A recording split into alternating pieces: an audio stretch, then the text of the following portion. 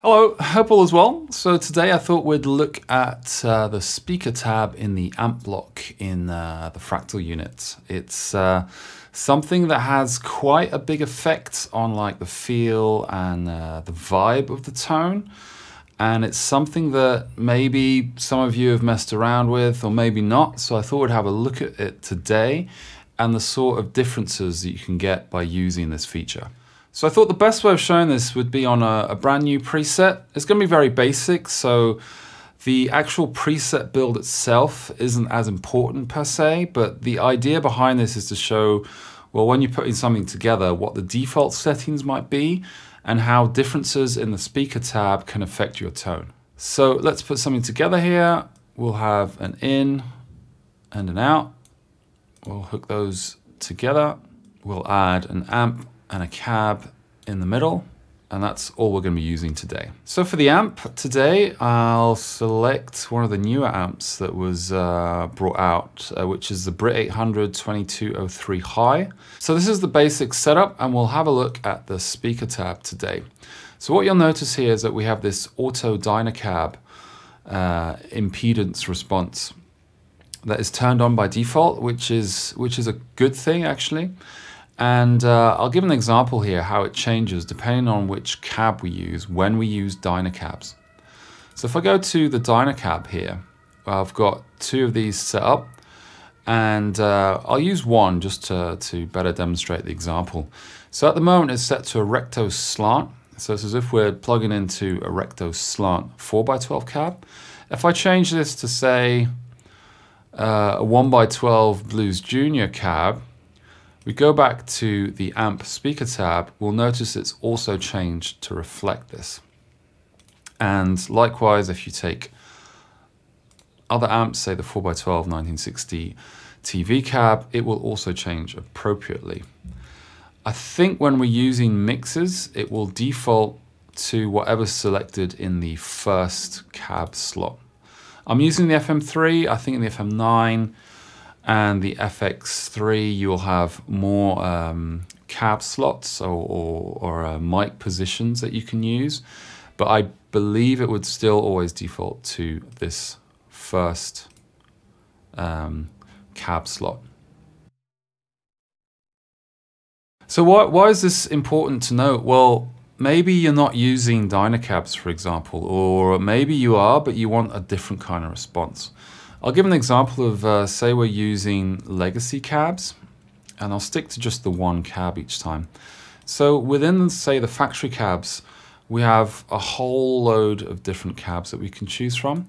However, when we're changing cabs here, I'll take an extreme example. Let's just take this one, for example, and we go back to the amp. It will default to the default speaker impedance curve that the amp loads with. So no matter what cab I pick here, you'll see that it defaults and stays to that. So why would it be important to change this? Well, the thing is, in the real world per se, depending on what cab you hook up to, this value will change. And when we have Dyna-cabs selected, it does change accordingly. But when we're using IRs or legacy cabs within the Fractal unit, this defaults to that one setting. It might sound great, it might be perfect for what you do, but maybe you want to experiment with that value as well to see what sort of sounds or feel that you can come up with. So to pick a different speaker impedance curve, as I said before, the amp defaults with having auto Dyna-cab impedance on. So when we turn this off, we have this option now that we can change. So it's like changing a different type of amp. We just click on this, and then we get all of these options for different speaker impedance curves that we can choose from. It's quite a wide variety, but I think it makes sense when you read them. So it's the different types of cabs that are on offer. And it also has load boxes in here, which can be quite useful when you're comparing, say, an amp to a simulation within the Fractal unit, or you want to get the same kind of response. And so you can match the load box that's being used for the amp that you're trying to, I won't say the word profile, but sort of match. And also the unit, the fractal model that you're trying to sort of closely match.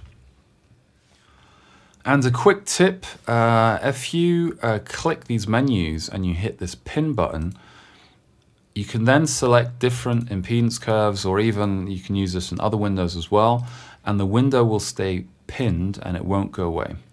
Because the usual way it works, that when you open one of these menus, you click a new, say, impedance curve in this case, and the menu disappears. So if you want that to stay, hit that pin button. And a second tip or trick to that is if you hold Control, or I guess maybe Command on Mac, and you click this, it will automatically pin this menu open, which can be sort of a time saver if you're trying to do that. So for this first example, what I've done is I've recorded a very basic riff with the looper block that I've set in front of the amp. I won't change anything on the actual amp settings itself. So it's, you know, it's these settings, which are very basic, or the default settings when you load the Brit 800 in. And we're just going to be using different speaker impedance curves as the loop cycles to give you an idea of how that sounds. That's the only thing that we're changing.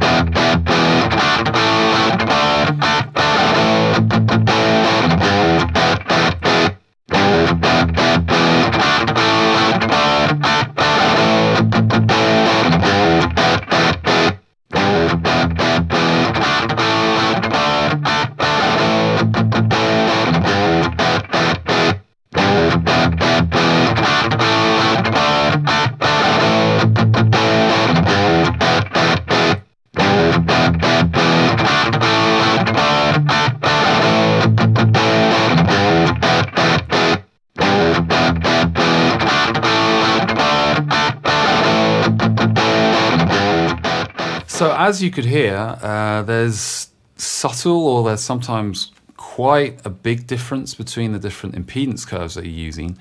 And maybe that's useful to further dial in the feel and the sound of an amp. And these things are maybe a bit more difficult to demonstrate through YouTube. But some of these make a real difference to the actual feel of the amp or what you're playing through. And it can be quite useful when you're trying to further dial in the sound or the feel of an amp when matched with, say, a legacy IR in this case that we're using. Now, it doesn't stop there, because obviously when you've got these impedance curves, you can actually do some other tweaks to the actual curve itself. So in the example of, if we take a recto large speaker impedance curve, it has quite a big sort of push at 110 Hertz. And we can affect this, for example, if that's a bit too much, but we like the general response otherwise of the speaker impedance curve, we can lower that peak using the low frequency resonance over here to pull that down. So it'll pull that peak down. And this is something that you can use if you feel that there's a bit too much push in that area that doesn't suit the sound of the amp, but the general feel otherwise is good, and that's something that you can tweak, for example. And for these other settings on the right, I'm going to link to the Fractal Wiki that has more in-detailed explanations of what these things are doing. I generally leave these at default, and the only thing I change, depending on the sort of tones that I'm going for heavier stuff, like really heavy things that I set up, I usually put the speaker drive at 0, speaker thump at 0 as well. And I leave speaker compression at 1, as I sort of like what it's doing to the tone. So I hope that was useful. Again, I'm not sure how much of this comes across via YouTube, but I'd suggest, you know, if you're trying out different tones and you're trying to dial things in further, or just try out something different with your preset, I'd suggest looking at the speaker tab here and playing around with the speaker impedance curves. especially if you're using, say, IRs or legacy cabs. So thanks for watching. Hope to see you in the next one. Take care.